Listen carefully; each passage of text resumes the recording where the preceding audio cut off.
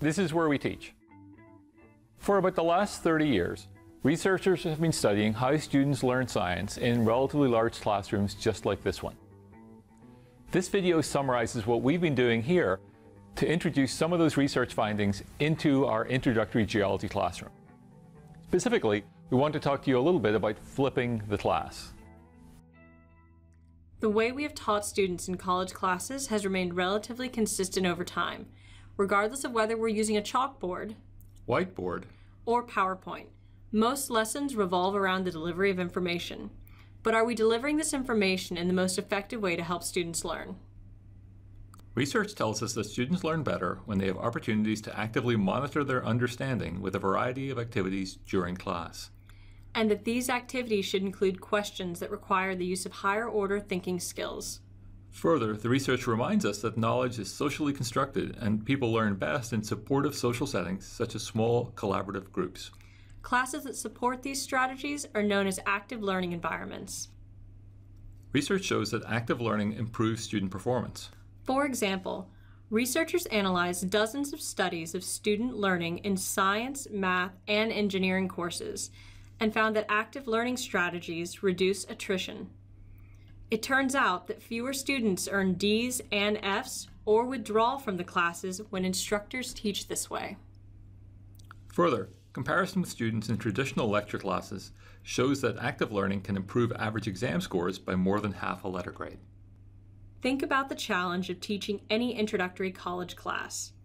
Students need to learn the basic information, the vocabulary of the discipline. In geology, that might include knowing the difference between a rock and a mineral and describing the characteristics of common examples of each category.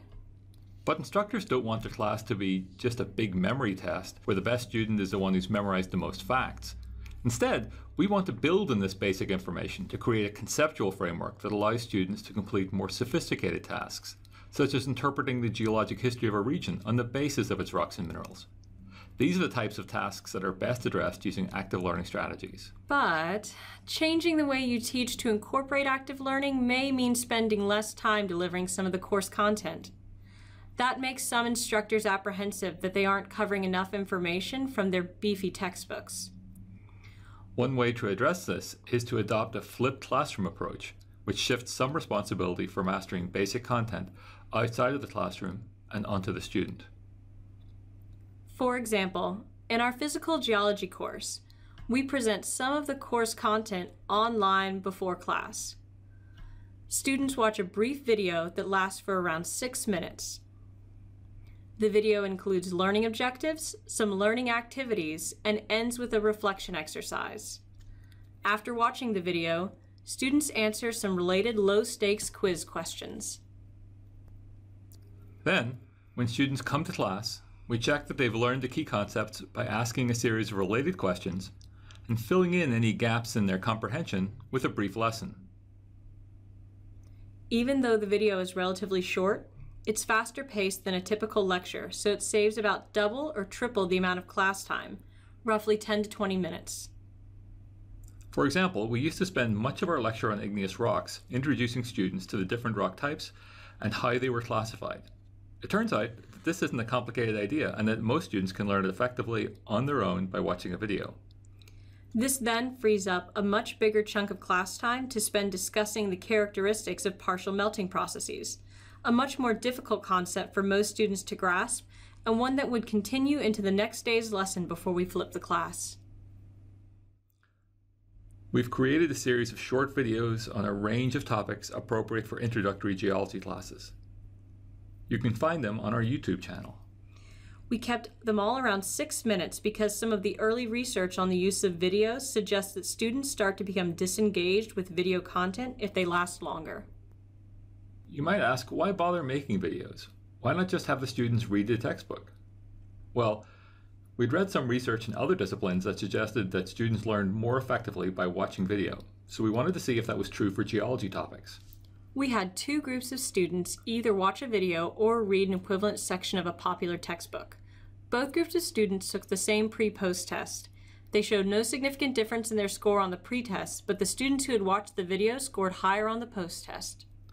Scientists who've been studying this phenomenon longer than us attribute this effect to dual channel processing that occurs when we watch a video. We get both an auditory and visual signal to process, and this results in greater learning. So we interviewed students to find out what they thought of using text versus videos to help them learn. What we found is that most students are going online to look for videos. They also told us that the textbook has a hard time showing how something moves, whereas with a video they get this dynamic progressive illustration instead of the static image that they would find in their textbook to show movement. They also told us that when they read the text, sometimes they have a hard time focusing on what the key material is or what's most important, whereas with a video they're able to have an expert almost guide them through the content, telling them this is what's important, this is what you need to focus on, and these are the learning objectives for today. So that brings us to the end of this brief introduction to flipping a geology class. A few key points. Students learn best when they do things in class. Instructors may struggle to find time for these student activities. One way around that is to flip your class by adding pre-class assignments such as the videos described here. This can free up to 10 to 20 minutes of class time for active learning. Remember, it's not about the videos, it's about what happens in class. Thanks for watching, and oh, one more thing. Hi, I'm David. And I'm Jennifer. And we're Geoscience Videos.